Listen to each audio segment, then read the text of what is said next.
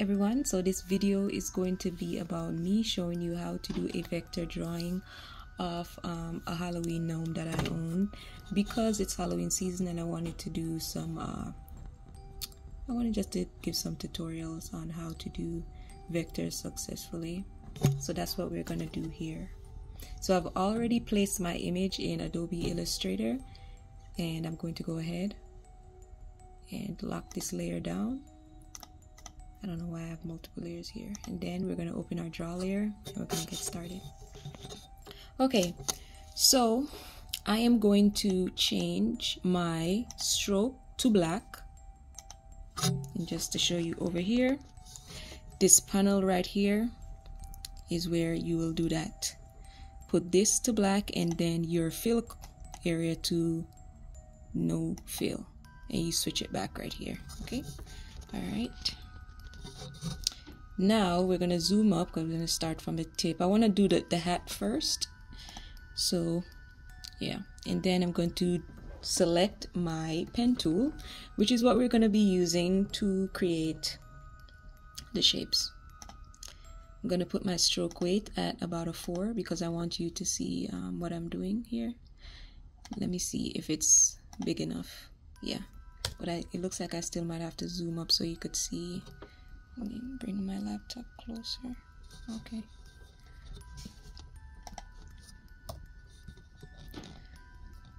All right, there we go. I'm gonna start from up here. All right, so let's begin. So the tip of the gnome is round, so I'm gonna point and drag. So when you're using the pen tool, the best you're gonna do, sorry, not the best. The best way to do this correctly is to follow the formation of the shape, and then you're going to point and drag within the formation of the shape, just like this.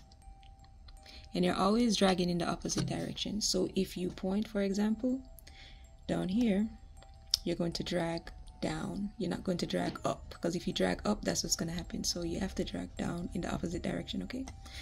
All right, so let's reconnect here and just follow the shape of the gnome hat.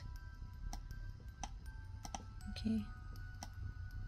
Once you get the hang of it, it'll be pretty simple. When I first started learning this in college, it was a bit tricky, but I'm gonna be honest, it didn't take me that long to learn it, because I wouldn't just learn it in class and then go home. I would also practice at home. So, you know, I became very good at it since college. It became even better when I started doing it by myself outside of school, but that's what it was. Okay, so you're just gonna keep following the gnome directions here.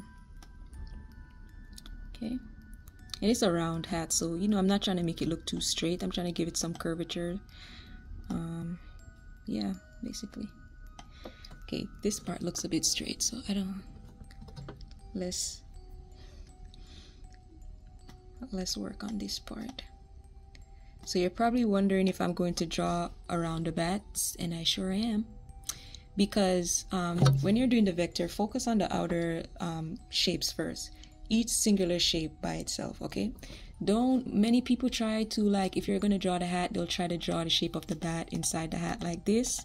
And then when it's time, so as I was saying, a lot of people will try to like draw around the bat, but that doesn't work because, well, not in this instance. You could do it if you want, but when it's time for you to fill the actual color of the hat by itself, you're going to fill all the shape, the connections that you create. So you don't want to fill the hat in orange and then the bat is in orange and then you got to redraw this bat shape to get the black. So you do it one shape at a time. It's best that way. As I said, unless you just want it the other way, which I believe is much more of a hassle, but you know, everybody do what they do differently, and it is what it is. All right, go around the curve here and go around the curve. Bam, there you go. Sometimes the curves are like really hard to catch, but as long as you catch it close enough, you're good. Plus, you could always go in and adjust with the direct selection tool, which I'm going to show you like in a little bit. But for right now, let's just focus on getting the base done.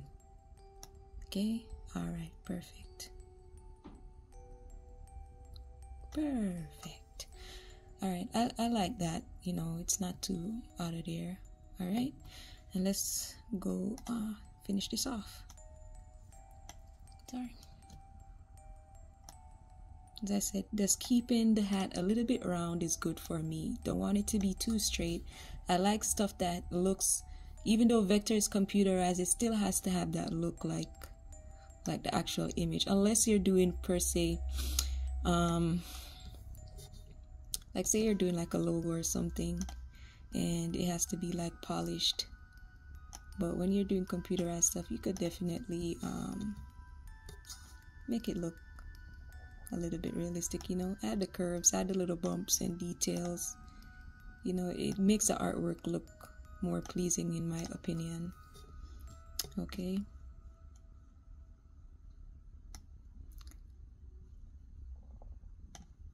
all right, so once you're all right, so in Illustrator, if you're not familiar, you have to reconnect at the end of your drawing. You cannot just leave it like that. You would not be able to fill that shape.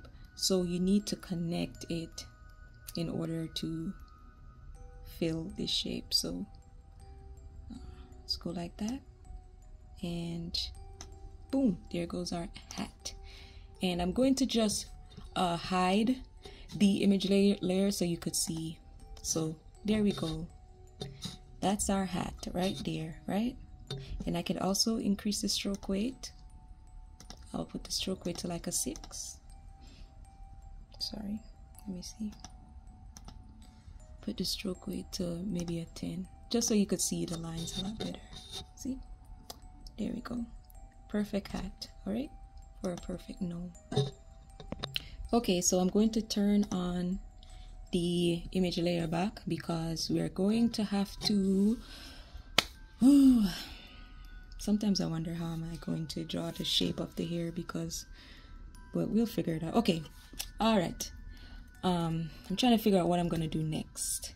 Okay, let's do the easiest thing next, the nose. So I would prefer to just do a circle sometimes, like an already made circle within the software. But because we're learning how to use a pen tool, I'm going to just draw this uneven circle with the pen tool. All right, so let's go.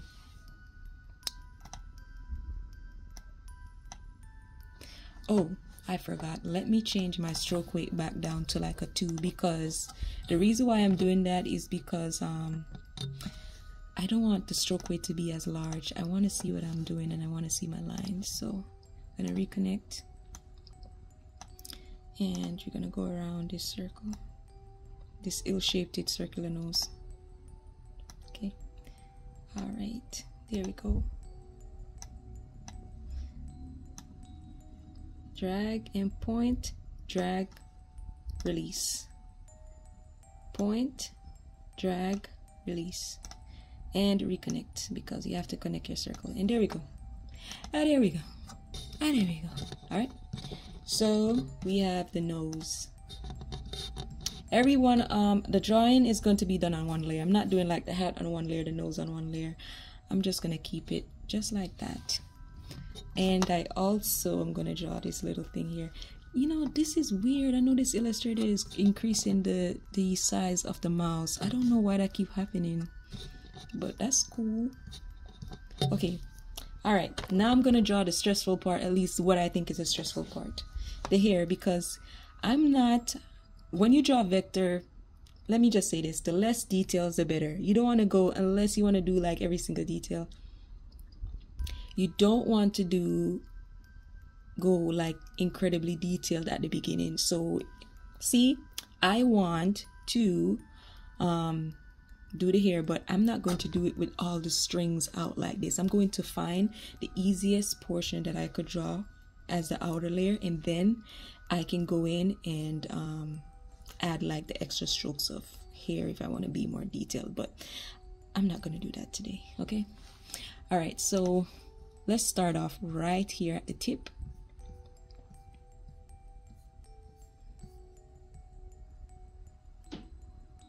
Okay, you know what, I should put the hair on a separate layer. Let me do that. Let me just get it out the way. Hair, and you label your layer.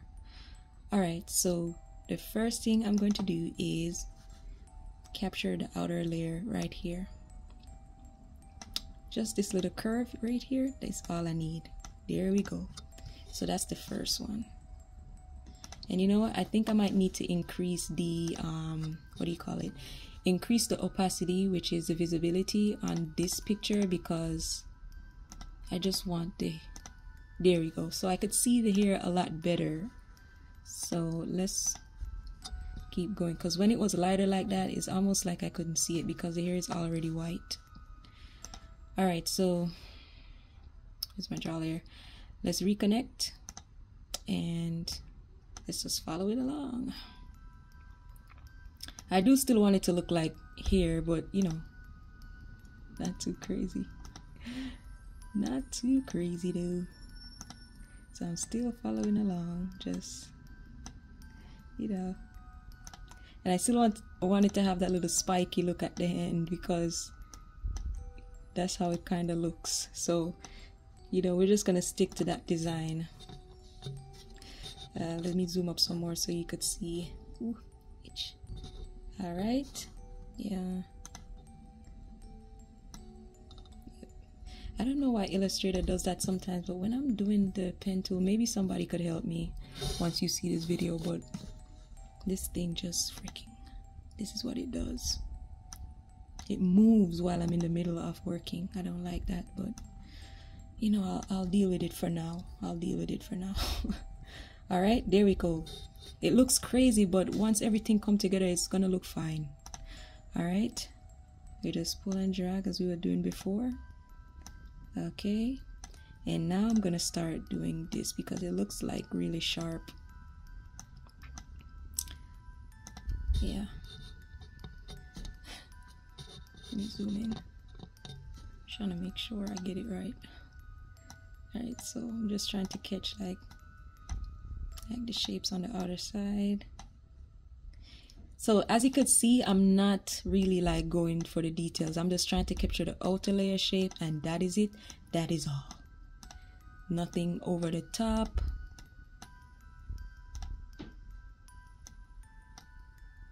Right? That's all we're doing. Pulling, dragging. This is my Gnome, by the way. I took a picture of it. There goes my computer charger in that area right there. Okay. All right.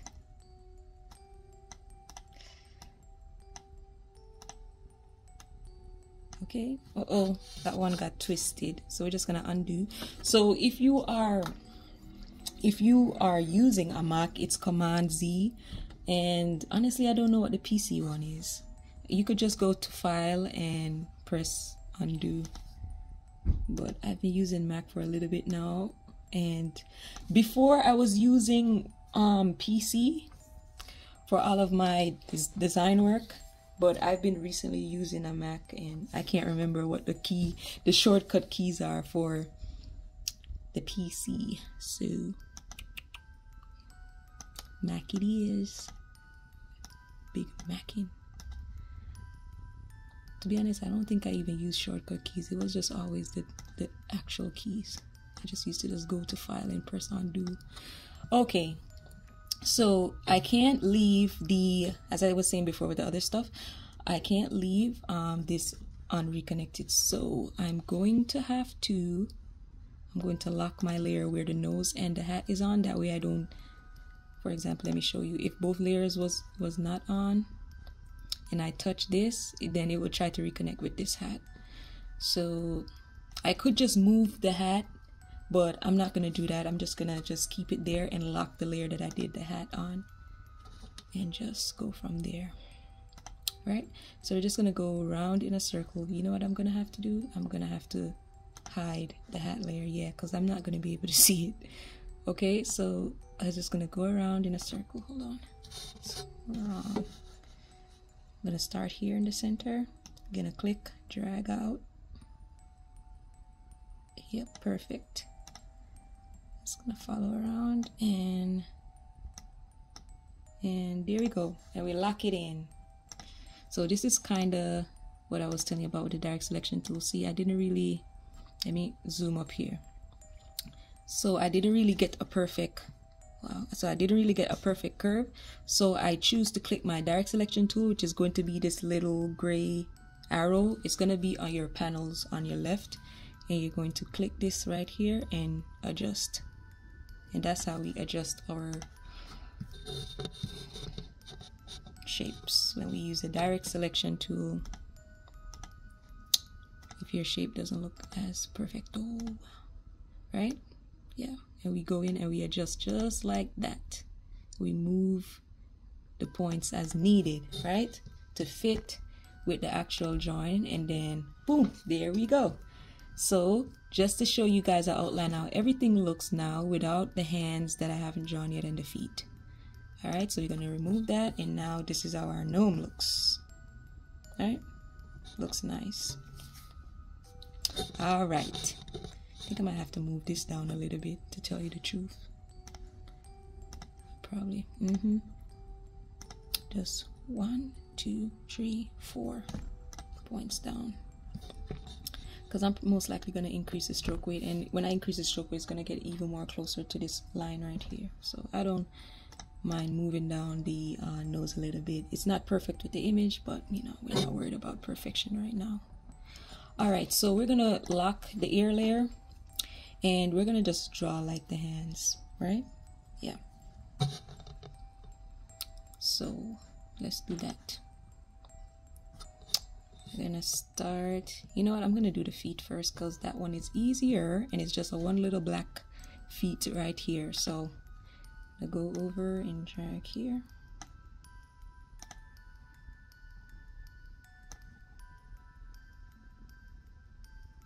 Drag here. Oh boy, I don't think I connected this right. Hold on, let's see if I could drag it out from here. No, so I'm gonna have to probably do this. So this is the thing when you're using the pen tool, like sometimes you can't get the correct measurements. You have to just try, because sometimes I'm like, maybe it will work if I do it from that direction, but it just doesn't. So you know, there we go, perfect. And we're just gonna lock this layer in just like that, and we're gonna move on to the other feet right here. Start off at the top there, get the little circle going, wrap it around, point drag. Don't do that. Sometimes Illustrator just pops up with these things that I don't know what it's saying or what it's doing. We're gonna go over here, right? And we're gonna start at the top right here. And we zoom up.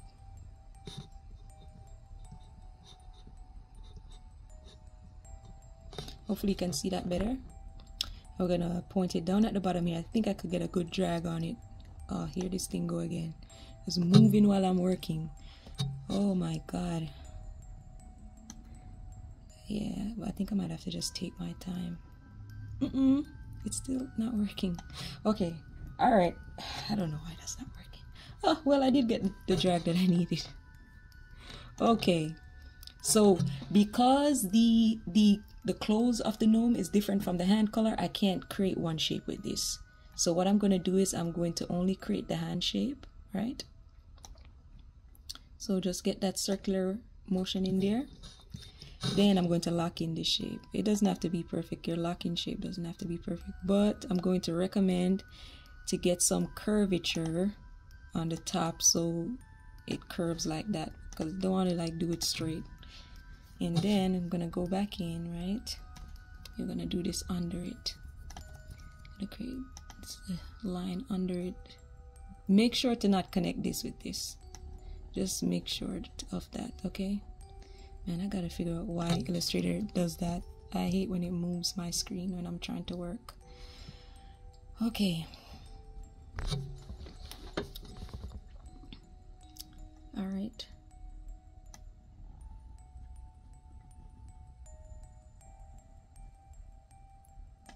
All right, there we go. I think that's good enough. Yeah, that's perfect. And we're gonna follow the tip line here.